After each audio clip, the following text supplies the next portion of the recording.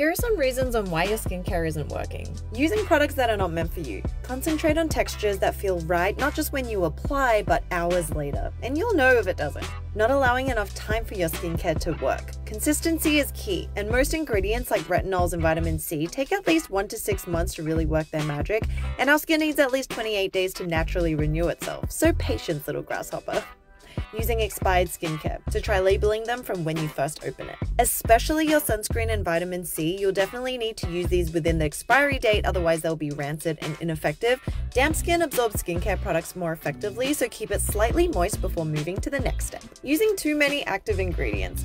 Too much too soon can cause irritation from a broken skin barrier, so high percentages aren't always the best thing. We recommend keep it low and slow.